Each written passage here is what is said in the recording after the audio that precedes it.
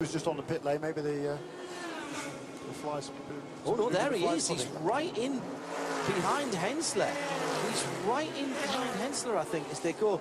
Oh, look at this, and again, somebody having to drop wheels in the pit lane, and the Corvette has a look, he can get the brake deeper. He's going to just push that prototype straight off there. He's got more mechanical. He's got more mechanical grip. The problem there is, you go deeper into the corner in the prototype, but as the aero comes off, you can't get the car stopped.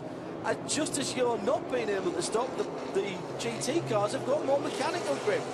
And that was an interesting pass. I'm not sure how Frank Montani's going to react to that one. We've got about 10 to go. Trying to go home. I want them.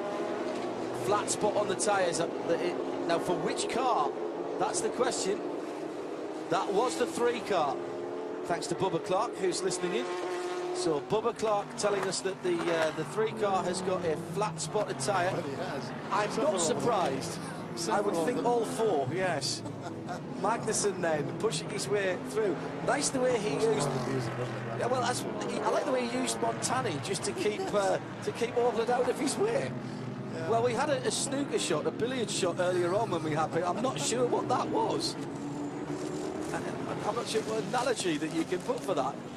Let's have another look at this and see what we make of this. And in the thick of that, like, yeah, let's have a look at it again from the onboard. Right, now wait for the prototype. There it is on the left. That's Frank Montani putting a little bit of a naughty move on. Oh, he touched Oberlin, in fact. They both brake, and no way Bill Oberlin can't turn in because no. That's quite amusing. That is, I mean, look at the way.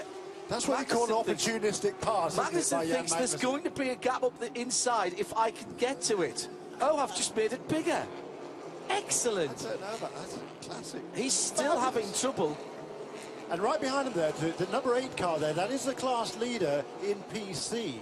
So let's not lose track of that. We talked about it earlier on. They're going to have to work their way through these GT cars. And not very far back down the road is Bruno Junqueira. There is Bruno Junqueira, the red car. And at the top of the screen there, the white and yellow car. That is Carl Marcelli. That is a battle for PC.